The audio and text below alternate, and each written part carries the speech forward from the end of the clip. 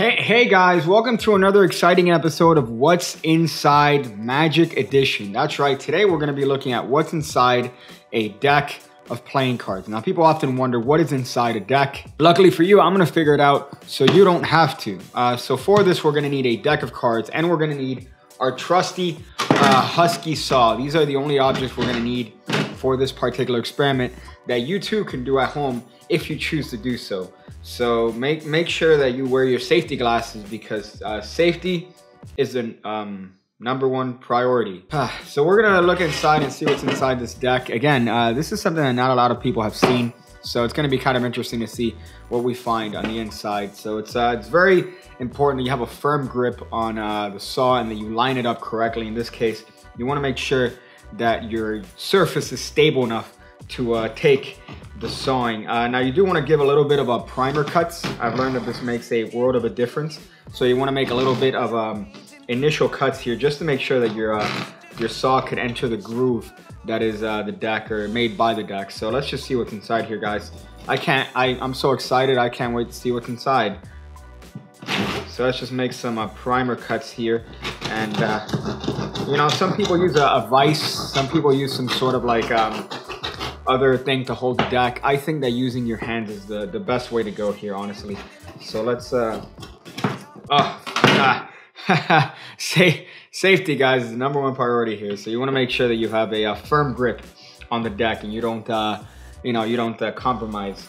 So let's just get this. It's actually a little bit harder than I thought it would be. Let's see if we could do it like this. Maybe this might work well. Hopefully the friction caused by the saw on the cards will be enough to check out what's inside. So we're actually making our way through. Which is kind of interesting. So I'm very excited to see what's inside of this box. We're actually opening up the cards. That's fairly interesting. So let's see. Let's see if we can do it. Oh, man. Maybe from the side here.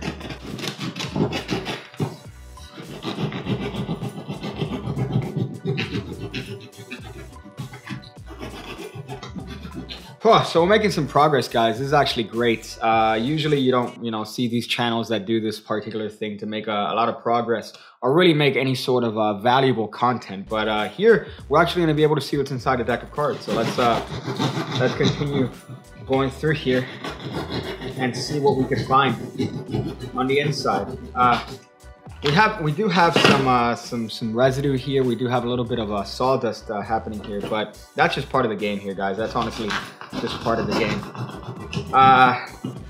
So we're almost actually all the way through. That's actually pretty good. So you can see what we actually have inside, guys. We can see what we have inside. There's actually playing cards. Some of them are torn up. Some of them aren't, but I wouldn't figure that we would find that much inside here, but I guess we did. Let's see if we could saw the cards in half and see what's inside. This is already hurting.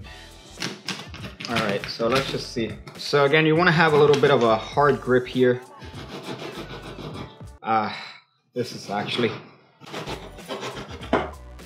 So we've actually made our way through one card in particular. That could kind of give us an indication of what's inside. So you notice we have a lot of fluff, a lot of little paper residue. I guess that's expected, right? I mean, it is cardboard. Yeah, so you see there's actually not much inside here. And then as far as the actual cards themselves, we notice that we do actually have a little bit of, of cards actually. So we see what's inside the box, and then as far as what's inside the actual cards themselves, it's kind of interesting because it is paper. It is paper. A lot of people didn't think that it would be that. So definitely leave in the comments below what you guys want to see the inside next. I might make this a recurring thing on this channel. So make sure to like, comment, and subscribe if you guys like this sort of content.